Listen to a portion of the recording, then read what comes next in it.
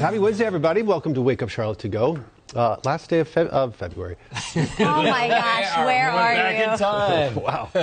Last day of May, right? Yeah, tomorrow starts hurricane season, right? Yeah, right. It's just over 6 months going until the end of November. And usually this time of season, things aren't super crazy. But of course, once we get to about August, September, October, it's a different story. When does it end? Officially November 30th. Okay. A long time, Yeah, You can still have tropical storms and hurricanes January, February, March, April, May, and then December as well. And Larry, you actually did a story on the facility where this Weather IQ takes place. Aerodyn wind tunnel. Yeah. And I got up to Category 1 hurricane speed. Category 2, actually. Well, and we're a weather team, so somebody had to go up. That's right. So we're demonstrating the power of a hurricane in this week's Weather IQ. Roll tape.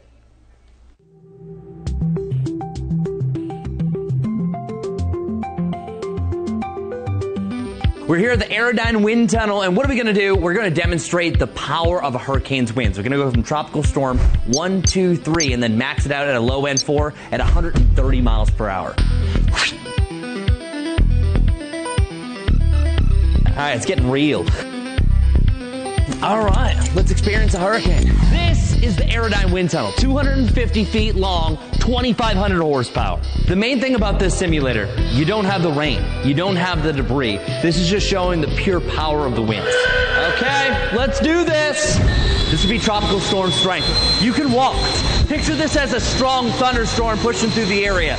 But once you get to 74 miles per hour, that's Category 1. Let's go Category 1. You can feel the difference. A Category 1 is going to rip out shingles, roof tiles. Let's go Category 2. A Category 2 hurricane is winds at 96 to 110 miles per hour. I can't walk forward on my own. Debris is thrown into windows. I can barely speak. It's an extremely dangerous situation to be outside. Let's go Major. Ramp it up to Category 3. You can feel the difference! You can feel the difference! Roofs can be blown off! Let's go to the map! This would be Category 4! Both Category 4 and 5 hurricanes produce catastrophic damage and can leave areas uninhabitable for weeks, even months. The power of wind increases exponentially. Just look what it does to my face as we increase to major hurricane status. Cute, right? Something I truly never want to experience in real life, but thanks to Aerodyn for showing us the force of a hurricane. I'm meteorologist Chris Mulcahy, WCNC Charlotte. That is crazy. I didn't know your face could move like that. Oh, no, absolutely. You could feel it. And just even the fabric whipping against your arm, it's incredible. And Larry, you went through this, is that every category you go up, it increases exponentially. It's amazing. Yeah. It's frightening, the sound. It really is. I mean, the fact you went up to that Category 4. And it's interesting, the engines are behind you, so it's sucking the air towards you. You're not facing the engines. That was the amazing thing about that in the wind tunnel. And we should say this is the Aerodyn facility up in Mooresville. Yeah. They usually use this for NASCAR and things like that. I went and did a story years ago for Olympic skiers who were testing out their equipment there. So it's used for all sorts of purposes. I did a story on what they do, the NASCAR test. Anything that has, it's aerodynamics in a car, so that's what they're doing. Then people as well. Yeah, I asked them, I was like, how often do people do this? It's like, well, we average about like 1 per year that wants to be strapped up. But coincidentally, Larry and I were both there the same week when we were shooting our stories.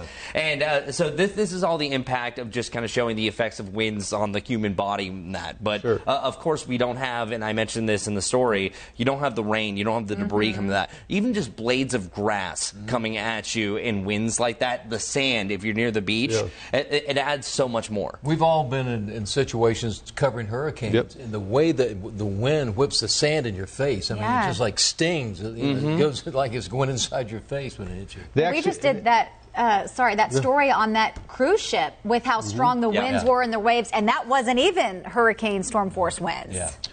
Just a minute ago, the Aerodyn people actually called. They said they want you to come back out, but they're going to throw debris, too. Oh, okay. Yeah, now that won't be safe. And then you got to dodge it. He could do it, though. I feel like if anyone could do it, Chris could. It was an experience that's amazing, because once I got up to 105, I went, no, thank you. I know Chris is going to do this. I said, okay.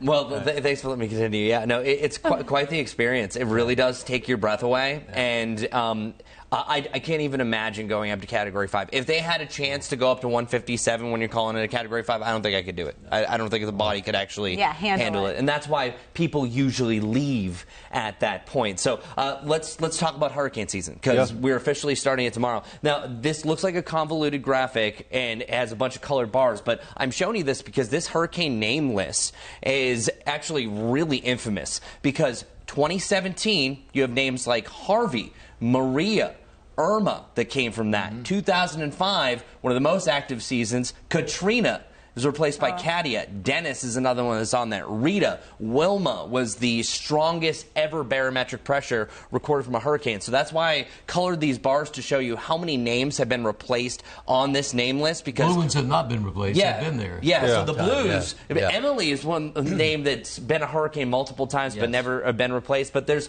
a lot of new names here on this list from previous seasons. The last time we had this list was in 2017. So maybe your name is on there. I don't think we have any from the state on here, but that's what we're expecting. And as for the National Hurricane Center, they officially released this last week what their prediction is. So what 40% means is a 40% chance for near average. It's all chances. It's all percentages. So pretty much what they're saying is this is going to be an average season. A typical hurricane season makes it to the letter N, or 14 named storms. They're giving that range about 12 to 17 names, about 5 to 9 hurricanes, 1 to 4 major storms, and we say this all the time. It only takes just one. Most of the season, last season, was pretty dormant, and then Fiona rolled in, and then, of course, you had Ian. We'll think of 1992. It took one, Andrew. That was it. That was the only one, the big one right there. And as far as at the moment, we'll take a look and show you in the Gulf of Mexico, there is a system down there with a lot of heavy rain. It has about a 20% chance of becoming something tropical over the next 7 days. Tropical storm, maybe tropical depression, tropical storm, hurricane. That is an area that really is an environment where you do see those develop this time of the year, because that water temperature is above 80 degrees. It has to be 80 degrees or more from the surface to 100 feet down there. So that's the hottest water you'll find almost in the entire universe in the Gulf of Mexico. And that storm that Ben witnessed firsthand was as close as you can get to not being a named storm. So that should have been Arlene, or a subtropical storm Arlene. It had the winds, it had the central pressure. The only thing is it had a front that was still attached to it. So, and that's one of the ones that the Hurricane Center maybe come back later and was like, ooh, maybe that should have been a tropical storm. They've done that. I mean, post-tropical storm season gone back and said, it did have the components to be, and they have a name. But when you just looked, I mean, I'm not a trained professional like you guys are, but when you just looked at it and you looked at the size of it, I mean, it covered the entire Carolinas. Yeah, it's probably the closest one I've ever seen. It was like, how is this not a subtropical storm at least? So I survived somehow. Ben survived. Somehow. And you didn't put your face in it. And I did. I didn't have to go through the 150-mile-an-hour winds either. One last thanks to Aerodyn for both Larry visiting and myself as well. Wonderful group, really accommodating. And to put up with both of us. And Ben wants to go next. I want to see Ben's face do that. Yeah, right. All right. Gracious. I like the idea of seeing if Larry's hair could stand up to 150-mile-an-hour winds.